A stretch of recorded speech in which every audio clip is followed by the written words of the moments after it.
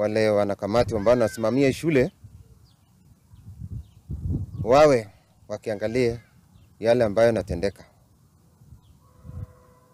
Kama unafanya uchunguzi, tungependa kuwauliza, ukifanya uchunguzi lazima uhusishe serikali.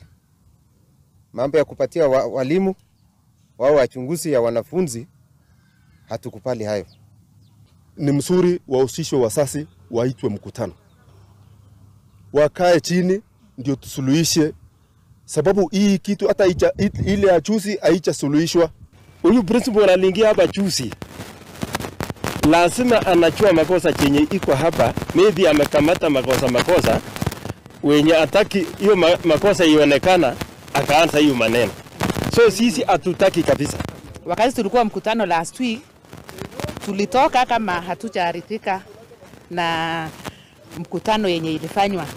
Kwa maana wakati principal alisimama kusalamia watoto wakanyamaza. The board has sat down this morning and we are assuring our parents of detained boys that everything is under control. The 95 affected boys will be temporarily accommodated as the board sits down and comes up with measures of ensuring that they are fully accommodated in the new dormitory that the board is now coming up with as a matter of urgency.